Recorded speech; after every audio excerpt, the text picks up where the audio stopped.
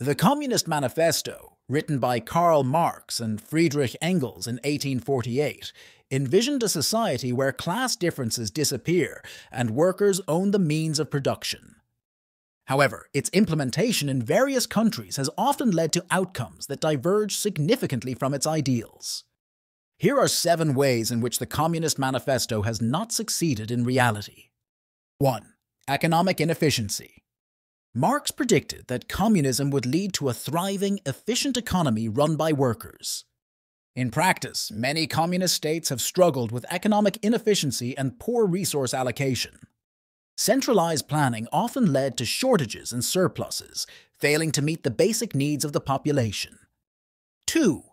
Loss of personal freedoms. The manifesto advocates for a classless society, but its implementation has frequently resulted in authoritarian governments.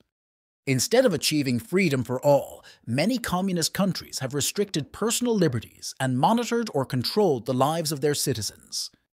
This contradiction highlights a significant departure from Marx's vision of freedom and equality, as he didn't account for human nature's desire to control others. 3. Corruption and power abuse. Marx and Engels hoped to abolish class-based power structures, but they completely missed the mark as new elites emerged within communist parties in almost all cases. These leaders often abused their power, leading to widespread corruption and the oppression of the very workers they purported to represent. This failure shows how these theories are distorted by human nature, which occurs repeatedly in these societies. 4. Poor agricultural performance. Communist policies aim to redistribute land to empower peasants and increase productivity. However, forced collectivization in countries like the Soviet Union and China led to famine and a decline in agricultural output. The disconnect between theory and practice in agriculture production has been devastating for millions over centuries of trials. 5. Stifling of Innovation. Marx believed that freeing workers from capitalist exploitation would spur innovation. Yet, the lack of competition and incentives in communist systems often led to technological stagnation and a failure to innovate.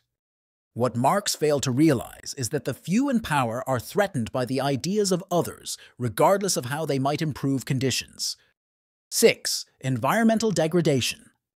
Despite Marx's vision of a harmonious relationship between humans and nature, many communist governments prioritized industrial growth over environmental concerns. This resulted in significant environmental degradation, demonstrating a failure to balance industrialization with ecological preservation. Ironically, these leaders will often exploit climate change to gain control of others, while abusing the environment by their own personal actions.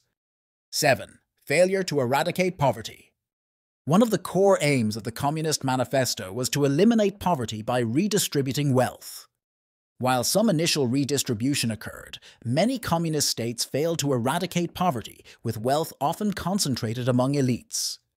A powerful elite class, a trademark in every single socialist society, as they understand that impoverished people are easier to control. While the Communist Manifesto offered a revolutionary view of a socialist society, its application in real-world scenarios has often fallen short of expectations. Interestingly, it was written during the Industrial Revolution when the middle class began to thrive, and the elite class of that time resented their newfound wealth and influence. Could it be that the Communist Manifesto was written to destroy the middle class, since that is what it does in virtually every instance? Something to think about.